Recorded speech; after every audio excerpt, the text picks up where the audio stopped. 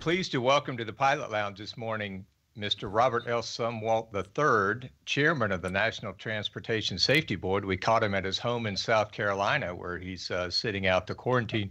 Mr. Chairman, good morning. Welcome. Richard, thanks. It's great to be with you. Well, how are things in South Carolina? You know, it's a pretty day today, and certainly I'd rather be in the office in Washington, but all things considered, I'm glad to be here at home in South Carolina with my wife, sitting things out. Yeah, and how about the NTSB in general? What kind of posture? It must be difficult to accomplish the NTSB mission during these times. It's a great question. From an administrative point of view, we're still working. We will have a board meeting held virtually through teleconference. We'll have a board meeting in about 2 weeks to deliberate an accident product. As far as accident launches are concerned, there have been 14 that we potentially would have gone to that we are not going to, just simply because of the public health crisis. I would imagine that is going to really impact the ability of the investigators to do their job with so much time in between once they finally get on site, or I guess in some cases they just won't be able to get there and investigate on site. How do you handle that? Do you just have to skip that phase of the investigation altogether? You know, in so many of the general aviation accidents, for example, as you know, we, the NTSB, don't actually go to the accident site if it's a non-fatal. So usually local law enforcement officials will have documented the wreckage, taken pictures, things like that, and then we can later go back and look at the wreckage in a storage facility. So it's not ideal, but I do believe that we should be able to do our job nevertheless. If there is a silver lining, and there's certainly not anything good about the coronavirus, but it is giving our investigators some downtime to work on that backlog that you and I have spoken about. So it is giving them some time to wrap up some other investigations.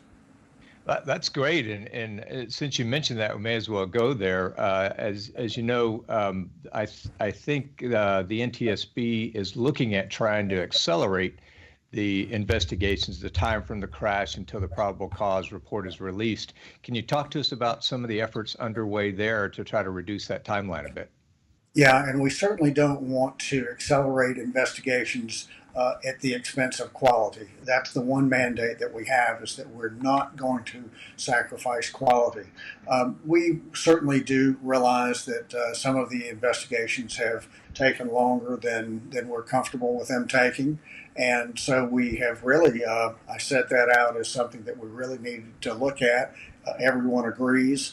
And so we spent a good bit of time last year looking at our processes, a Kaizen process, a Kaizen event, which I think basically is the Japanese word for improvement or continuous improvement. We looked at all of our processes to see, are there areas where we can reduce some of this, as in the systems, in the continuous improvement language, they talk about waste. And so we wanted to see if there's areas that we can eliminate some of that waste in our process. We rolled it out. We came up with a new plan. We rolled it out in Oshkosh. Our investigators met in Oshkosh the first week of March to be trained on this.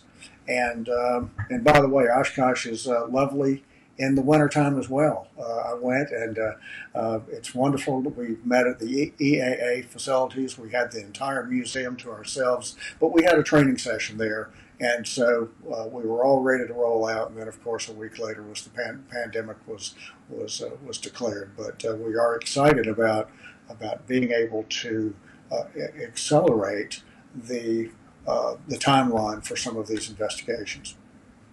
That's exciting. Those investigations are so critical to the rest of the aviation industry. So much begins with those probable cause releases that the NTSB finds, and then looking at the trends that come out of that and setting strategy for safety, whether it's the FAA recommendations you make or the General Aviation Joint Steering Committee, which I'm a part of. So we're all happy to hear that those reports are so good and they're so important to us that thank you for that update. I did want to chat a little bit about just yourself, Mr. Chairman. We're very fortunate to have you. You have oversight from an accident standpoint of all transportation modes, but you have a specific background in aviation. Can you share that with us a little bit? I'd love to. Thank you. I say that I got into aviation by accident, and that's true. When I was 17, I heard on the car radio that there had been a plane crash out by the local airport here in Columbia, South Carolina. And being an adventurous 17-year-old, I thought that'd be pretty neat to go see a crash scene. I got there about the same time that the coroner got there, and I just told myself, just tuck in behind that guy and act like you know what you're doing. And sure enough, as the law enforcement officials raised the yellow tape for the coroner to get in, he ducked under, and so did I. And there I was on the scene of a fatal King Air crash. And I thought a lot about that crash over the next few weeks. And so that was over Christmas break. Then a few weeks later, I took a friend of mine out there to show him where the plane had crashed. And Richard, this is the part that really makes no sense at all. But after you see where a plane crashed, what do? Well, naturally, you drive by the airport and sign up for flying lessons. And that's exactly what happened. That's precisely how it happened. I'd always been interested in aviation like yourself, and so it was a natural fit that at the age of 17 I would start flying. And anyway, I instructed all through college, and ended up getting on with Piedmont Airlines in 1981, had a wonderful career there. Of course, Piedmont became U.S. Airways, which is now, of course, American Airlines. But I had a wonderful career, and thank you for asking about that. Well, so, and then after your career with Piedmont, you spent some time in industry for a little bit, mostly still around the aviation sphere and accident investigation.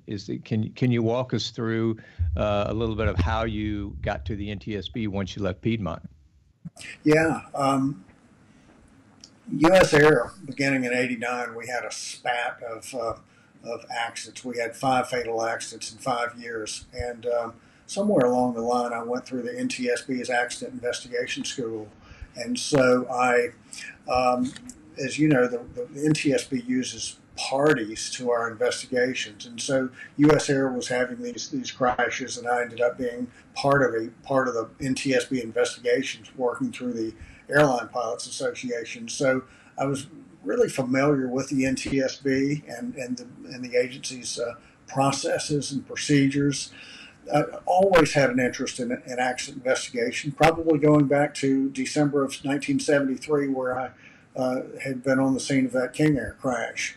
All through college, I would go to the university library and read NTSB accident reports. So it was something that I was always that I gravitated toward was accident investigation. Yeah, go ahead. Oh, no, it's just reading your background. It's interesting how that all came together. And then I think your background is interesting in that you were appointed in 2006 by President George Bush, and then reappointed by Barack Obama, and then reappointed by President Donald Trump. So 3 different presidents, President Bush, President Obama, President Trump. That's unusual, isn't it? You know, I would have to say that is unusual, and I'm just honored to be a part of this wonderful agency. So it is unusual. There is something in the statute that says that no more than 3 of the board members, as you know, we have 5 board members, no more than 3 of them can be from the same political party.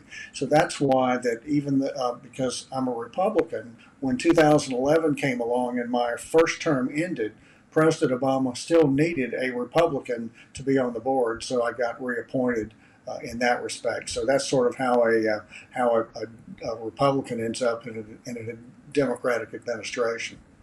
I understand. And does it typically go where there's 5 people on the board and there are 3 people from the party of the president who's currently in office? Does it typically flow that way? It usually does, yes. Okay, okay, got it. And so I think it was around 2017 or thereabouts is when you were appointed chairman. Is that right? That is correct. Yeah. And do you mind share with us a little bit? I've always found the NTSB such first of all, it's such a treasure in this country to have the NTSB and their objective status and the investigations you do and the recommendations you make that have been so critical to driving down the safety rate across all of aviation over the last couple decades.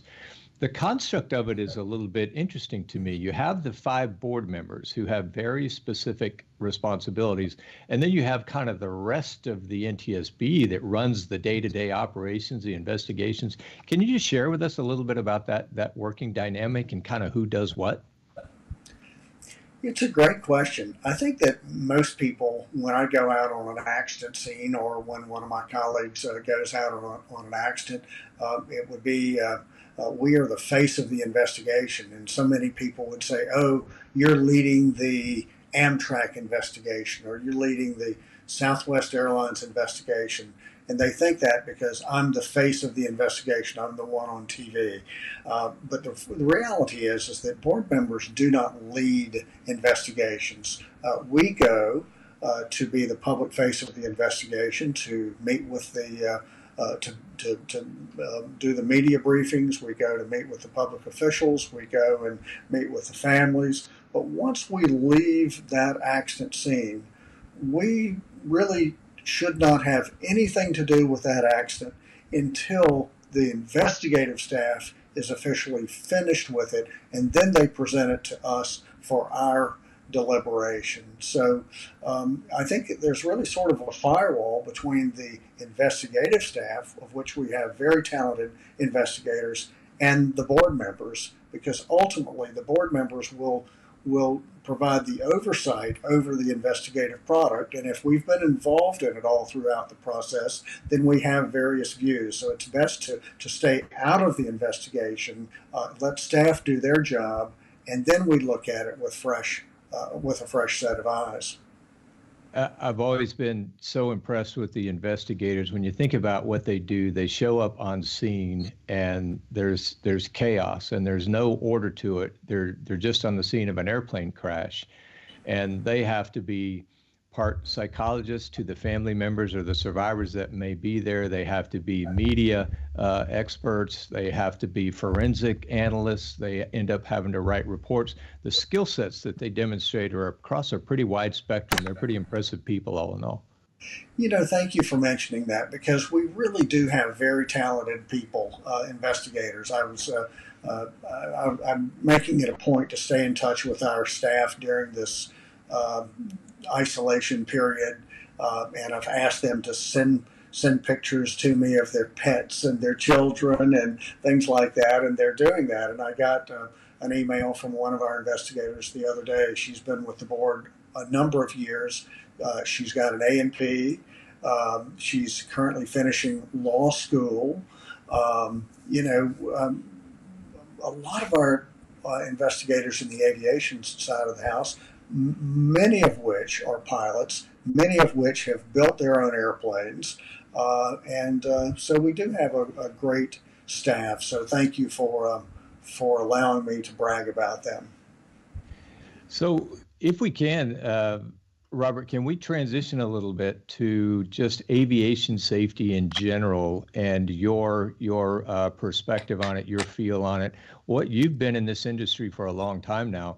What are some of your takeaways or your observations from when you started to where you see where we are now? The good thing, as you well know, Richard, the accident rate has come down over the years, and I think that that's a result of the effort of many organizations such as the Air Safety Institute, the GAGASC, the manufacturers. It's a combination of a lot of things coming together. So that's the good news. The bad news is that if we, through programs such as Basic Med, which I think I've heard Mark Baker say 30,000 or so, maybe more, have gotten back into flying, and that's the good news. But the bad news is if we have more people flying and we have a constant rate, then that means we're going to have more accidents. So we want to make sure that we're continuing to drive that accident rate down.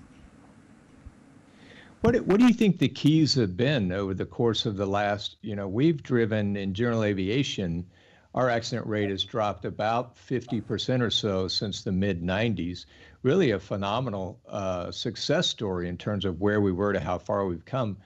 What do you think the keys to that success have been?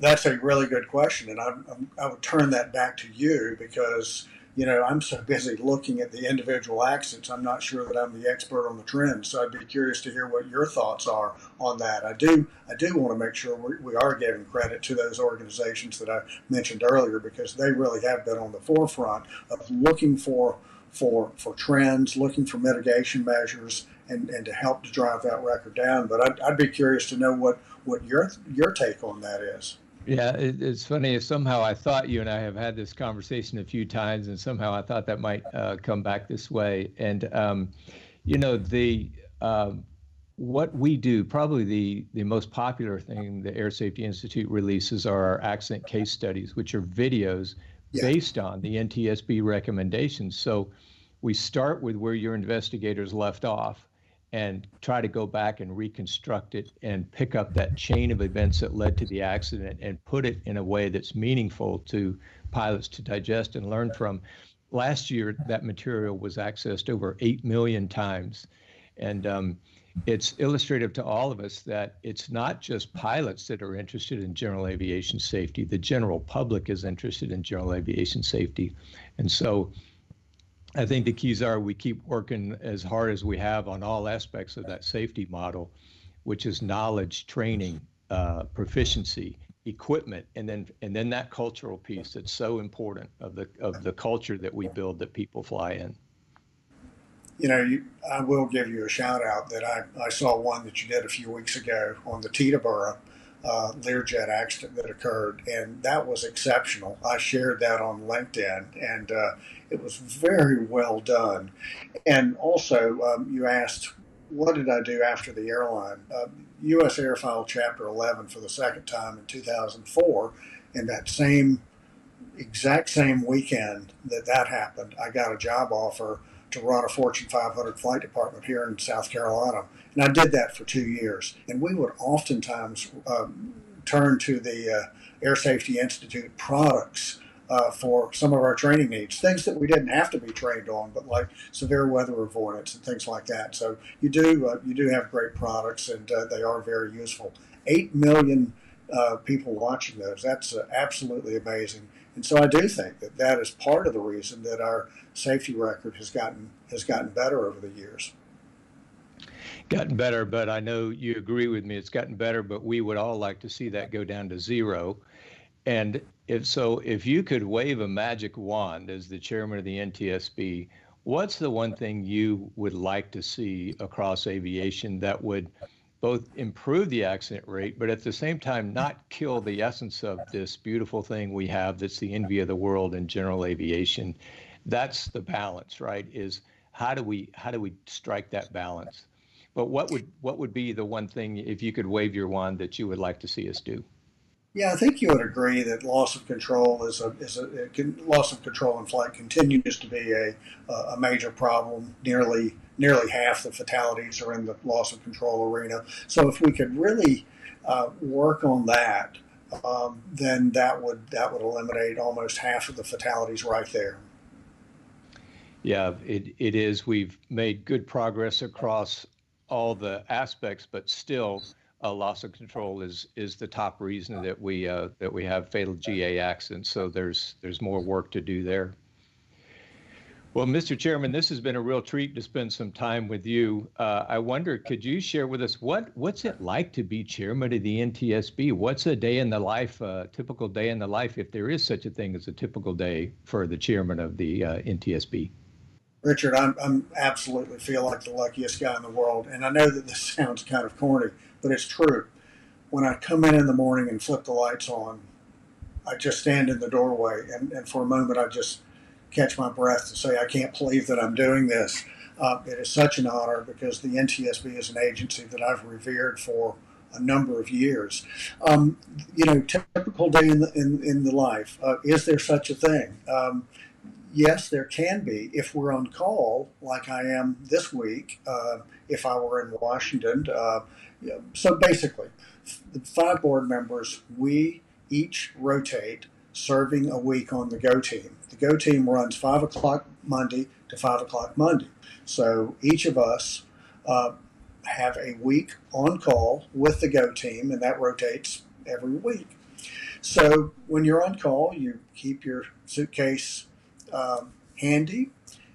Keep your cell phone handy. When I go take a shower, I take the phone into the bathroom and put it on the counter because it could ring. And so, if there's a major accident, then we're going to go. And I'd be glad to talk more about what it's like to go on the scene. But so, when we're on Go team, I don't want to be out of town. Unfortunately, this week I am out of town due to the isolation that we have.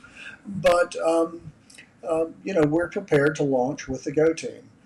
We don't want to be out of town. I've been out of town when I'm on call before, and I've gotten called, and it's a very uncomfortable position that you need to be in Philadelphia, and all of a sudden you realize that you're in Florida, which has happened to me a couple of times.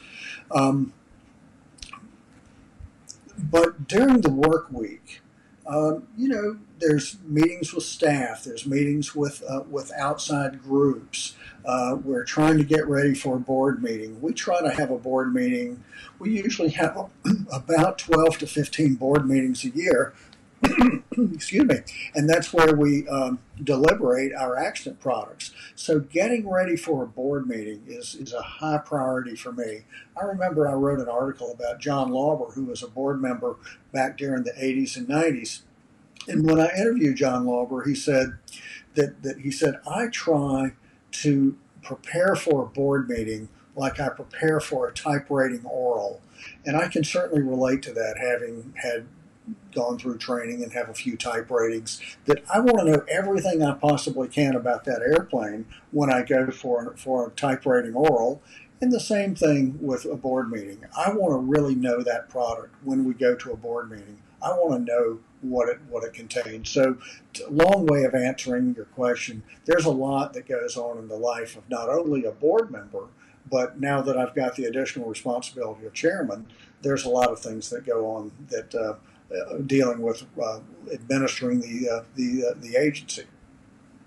So, Mr. Chairman, can you share with us what's it like when you show up on scene for an accident has happened, the investigator or the board member in charge shows up on scene? Walk us through that if you don't mind. What's that like?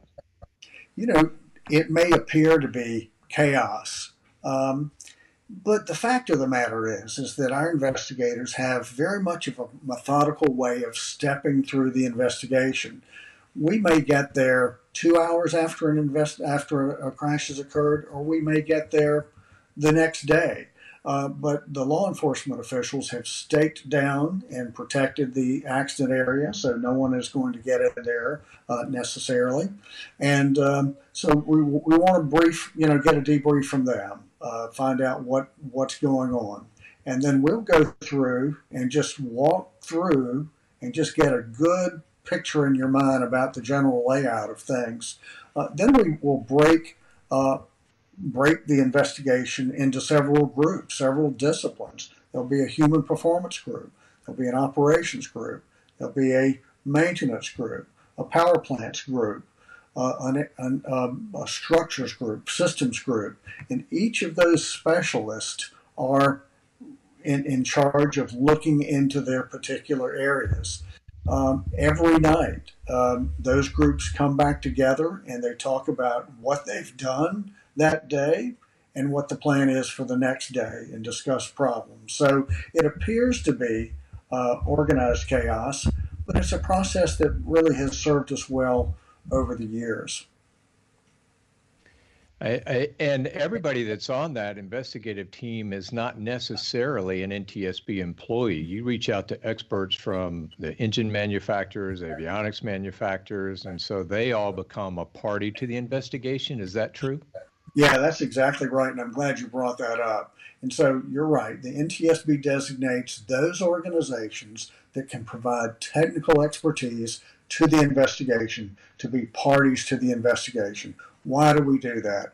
We can't know everything that there is to know about a Lycoming engine. So when Lycoming would send their experts, and they can help us with the engine teardown and anything like that. A real advantage, there's a couple of advantages of the party system. One is we get the technical expertise of the people that actually operated the airplane or manufactured the airplane or maintained the airplane. We get their expertise.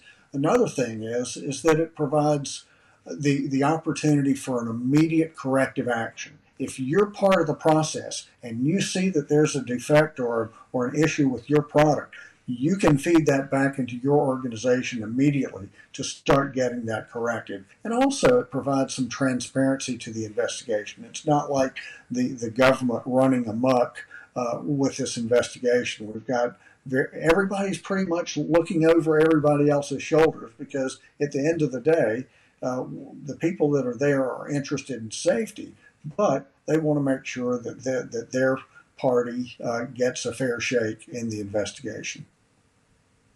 It has been a remarkably successful model in terms of the investigations and some of the probable causes you've been able to determine with scant information has been pretty amazing through the years. We thank you for sharing that with us. I can only imagine what that's like to have to piece that together. I did also want to ask you, Robert, you have responsibility across all of the modes of transportation. And do you look across, as you look across the different modes, are there any things that you see both ways that aviation could take from other industries? And is there anything that aviation does particularly well that you think other industries could borrow from? Well, that's a great question. Let me start out by saying that one of the most common threads that we see woven throughout accidents, regardless of the mode, is failure to follow procedures. Maybe the procedure wasn't adequate, and that's why people weren't following it, but that is one thing that we see consistently. The procedure was in place for a reason, and for whatever reason, people didn't follow it. But to answer your question, generally speaking, aviation is doing a really good job with managing safety. I look at some of the other modes, and they are behind the times in terms of being able to manage safety. The railroads really do a great job. They're very technologically advanced, but we've seen over the years that many of the railroads' approach to discipline is, by aviation standards, archaic. In the aviation business, we have the NASA Aviation Safety Reporting System. Some operators have these ASAP programs. They're constantly monitoring data through focal programs or flight data monitoring programs. Railroads, again, very technologically advanced in some areas, but when it comes to managing safety, I think there's a lot that they can learn from the aviation business. Interesting, for especially your perspective, having such a broad view.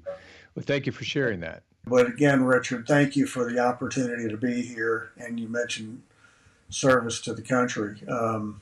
You've certainly fulfilled that bill. I didn't go out and have people shooting at me. Although some of the passengers that I had on the airline were, yeah, I've taken a couple of shots here and there. yeah. Well, that's okay. It's all fair game. Well, thank you so much for your time, Robert. It's always a joy to talk to you. I find you and your background so intriguing, and we're so fortunate to have you in aviation as the head of the NTSB. So thanks so much for your time. You're kind to say that, and I truly am honored. I feel like Forrest Gump, dumb kid gets lucky in life.